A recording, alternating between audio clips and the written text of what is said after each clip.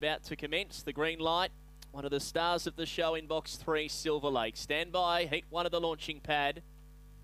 Away and racing, and Silver Lake out fast tonight. Gypsy Yankee left quickly. He's going to cross over. Silver Lake's going to settle down second a length away. Just clip the leader's heels, but still well and truly within striking distance. 2 lengths away then to Sitcore, followed Auspicious Queen. Then Gemtree Maximus, well back Southern Meteor. Then Call Me Snooze, and at the tail of the field, wide out Victor Reed. Off the back, Silver Lake loomed up to Gypsy Yankee. They're locking horns as they turn. Gypsy Yankee beats off Silver Lake. Gypsy Yankee won it by a length to Silver Lake, who had every conceivable chance. Third, Auspicious Queen, and fourth between Sitcore and Call Me Snooze. Then Victor Reed, Gemtree Maximus, and Southern Meteor.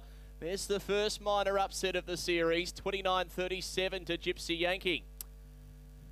Well, beats Silver Lake and does so hands down with an 18.66 off the back. So both of those runners just airborne leaving the back.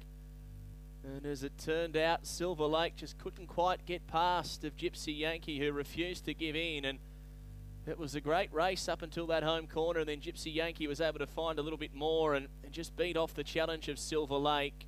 He was first up, so he's going to improve on that run. And he did seemingly just want to lay into the side of Gypsy Yankee. So maybe if he had have got underneath of the leader,